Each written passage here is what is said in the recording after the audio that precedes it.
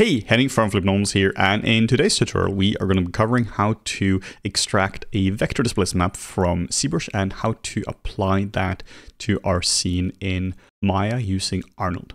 A vector displacement map is a different kind of displacement map. You can see up here you have just normal disps and we have vector disps. Vector displacement maps generally perform better results. With a normal displacement map, it can only go up and down, but with a vector displacement map, it can also go to the side. So this can generate shapes that normal displacement maps simply can't do. So for instance, if you have a horn that does not just go straight up and down, there's a little bit of a curve to it like so, this is going to be more accurate for sure. In general, of course, I highly recommend that your topology supports all the shapes, so this doesn't really happen. But, you know, this kind of stuff can happen. In general, vector displacement maps are just more accurate.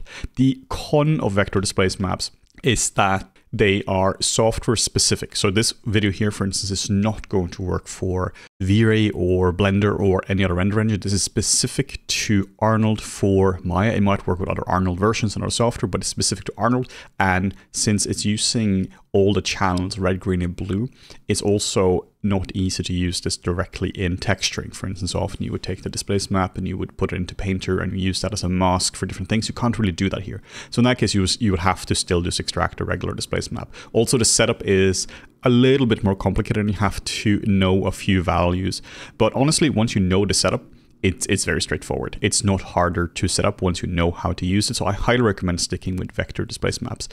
Also, if you prefer this tutorial here as a written tutorial, we have this on blog.flippednormals.com, and this covers every single step in writing, which of course is very handy if you want to revisit this in the future. And before we get into the video, be sure to check out FlippedNormals.com, our curated marketplace for amazing tutorials and really high quality assets, like for instance this eye kit here. That allows you to simply drag and drop the eyes into any character and it's going to look absolutely gorgeous right away. We're very proud of this kit and we use it for our own characters as well. So back to ZBrush. Before we extract a vector displacement map and get into the settings, you just have to be sure that your model has two things. The first being that it has subdivision levels. In this case, we have 6 subdivision levels, and that your model also has UVs. It needs subdivision levels because in ZBrush, the way that you extract displacement maps is the difference between one level and the other. So for instance, if you go between 1 and 6, that would have a lot of details. And if you go between like 3 and 6, that would only be the difference between these two. And your model also needs UVs because the vector displacement maps are texture maps and they need to go into, well, a texture map. So once you have that, then you just have to be sure that all layers have been deleted. In this case, we don't have any layers. We can also just delete any morph targets and such, just to be on the safe side. If you do have layers, just go to the highest subdivision level and either delete it or just hit bake. And then we go to a new place you might not have been before, which is under preferences. And let's just dock this over. And then we have to go to import and export. And here you see 2 settings. There's no reason why you would have been messing around with this before if you haven't done vector displacement maps. For Arnold, you have to change the first one to 47 and the second one to 25. If you choose different numbers for these ones, it's not going to work. And this is the specific part of this tutorial, which means that you get a different map which is not going to work in other software. If you're using another software and you're following this one, you will have to figure out what these numbers are for your specific render engine. So once you've set this to 47 and 25, again for Arnold for Maya, then you go over to C plugin, which you can find over here, and just dock this over here. Then we have vector displacement map, and there aren't really that many settings we have to be concerned with. The first one is, do you want subtools or not? In this case, we don't really have subtools, so that doesn't really matter.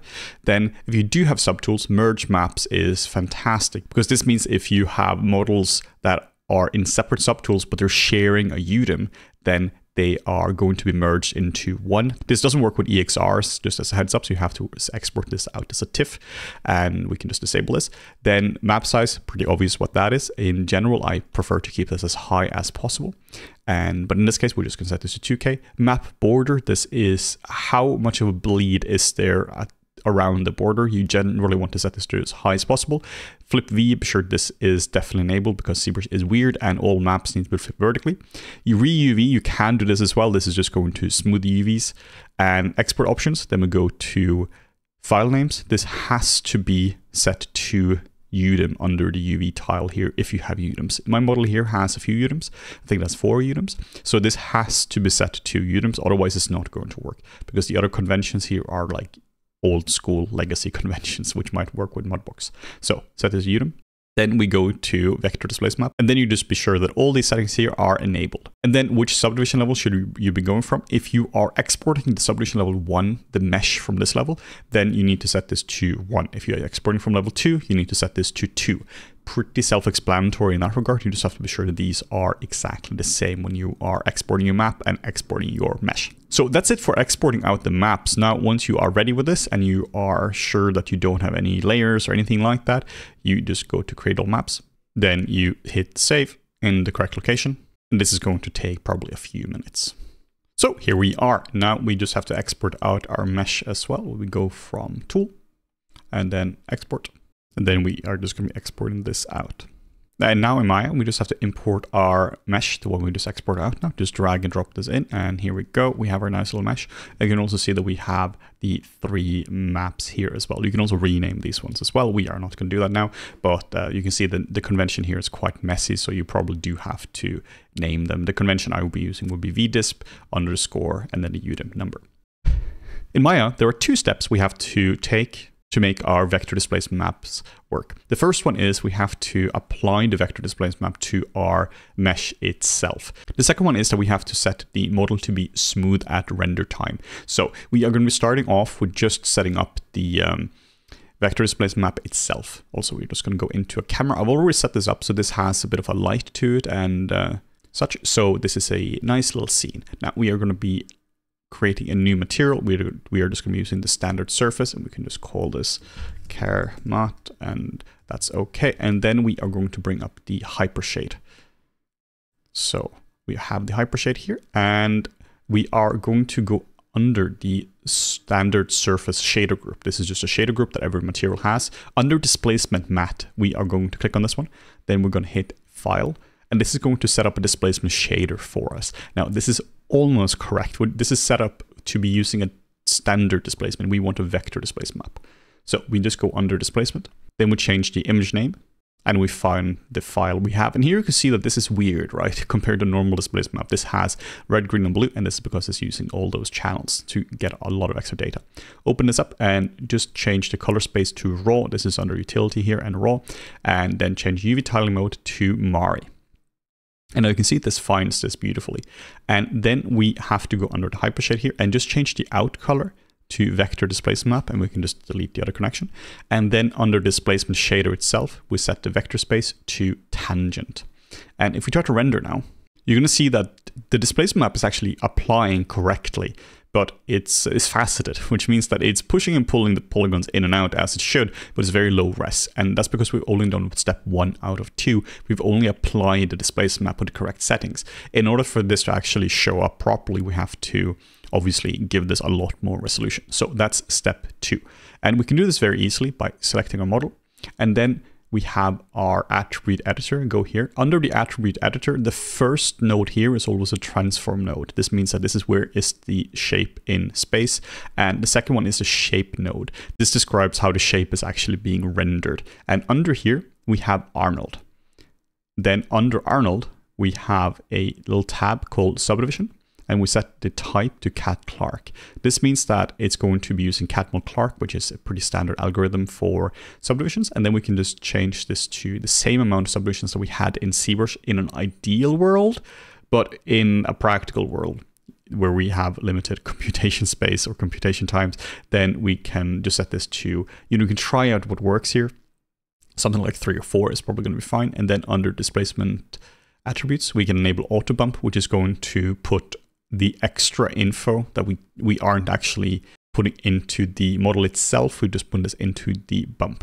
And that's really it. This is the only thing you have to change for now. So now we are just going to be doing another render. And now you should see that this here is going to be nice and smooth. And you can see here, because of my lazy sculpting, I still have brush strokes in this model. And you can see that this works beautifully right now. So this is how we set up a vector displacement map in ZBrush.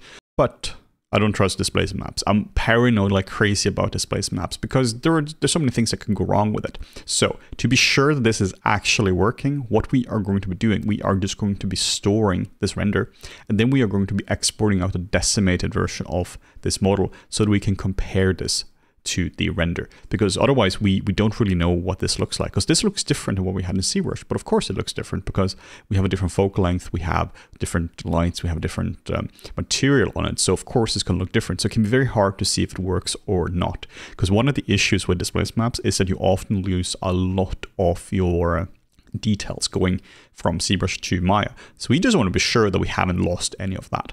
So let's jump into ZBrush, and again we just have to be sure that we don't have any layers or anything like that, and that you also saved your model before, because I'm going to decimate this guy. Now we don't have to bring in the whole, in this case this is going to be like the 29 million poly version, because that's going to be pretty insane, even in terms of like making the decimated version, because it's just going to be way too heavy. So we are instead going to just go one subdivision level down, just Shift D, and now this is going to be 7. Then we're just going to be deleting higher and deleting lower, and then we are going to be going on over to C plugin as well. Again, it's from here, and then we go under Decimation Master right here. You can also just hit the Shift key. This is a little cool tip to open up multiple as well. Just a little bonus tip for you. And then here we can set the custom points here. Just set this to like 1,000 here. You could of course just do another decimation here, but this is going to give us 1,000,000 polygons, which is going to be fine. And then we just hit custom. We don't need UVs or anything for this, because this is purely a decimated model. So we don't want any issue. We don't want anything else with this. We don't want to apply the texture map. We just want to test that this is going to work. And there we go. This took around 3 minutes or so, and this is now at almost 1,000,000. Also, as a little tip as well, just delete your caches once in a while, because this is going to fill up real fast when you start to do a lot of decimation. Then we go to Tool, Export, same thing as before. Then we go to Tool and Export. And now in Maya, we are just going to be dragging in this model here. This is a little tip as well. You can just drag from the Windows Explorer, keeping this nice and simple. And here we have our decimated version on top. Then we are just going to be assigning the same material that we just did. This is the character matte. We just want to be sure that we kill the displacement map on this, because that's going to not really work, because that's going to apply displacement twice. We don't have UVs, but just to be sure. So we are just going to be hiding the original one here, and then we are just got to make sure that this one here is here. These are not actually going to look exactly the same, but this one here is going to look a little bit better actually, because of the decimation. We're going to be losing a little bit in it, but that's, you know, that's a good thing. That shows that this is accurate. So then we can just hit start, and this is going to look very similar now to what we had before. But yeah, you are going to be seeing some issues in it, like some of the creases are not going to be as dark, but in general this should look 1-to-1. So cool. Now it's done rendering. Let's do a comparison between these two, and let's just go between these two. So you can see there's a tiny bit of difference here. This is in the roughness that you're seeing here, meaning that it looks like one is more broken up than the other. This is purely a decimation issue, because here it's more accurate. This is the first one, which has all the nice pores sculpted. And since I'm doing the pores on this guy here in the shape itself, this is going to just cause issues. So this is working. If this wasn't working, you would see very, very different results. You can see some issues here, but again, this is just a decimation. To verify this, that this is indeed just the decimation, we can just go into ZBrush, and then we can start to see some of these areas here, that this here is just going to be a little bit more broken up. You can see here that this here is just quite decimated, where if we undo this, you can see that this is looking a little bit softer and such. So this is how we set up a vector displacement map from ZBrush to Arnold. So yeah, that's it. I hope this was helpful for you. Keep in mind that we also have this tutorial here as a written article, and that we have tons of amazing products on FlippedNormals.com. So see you guys in the next one.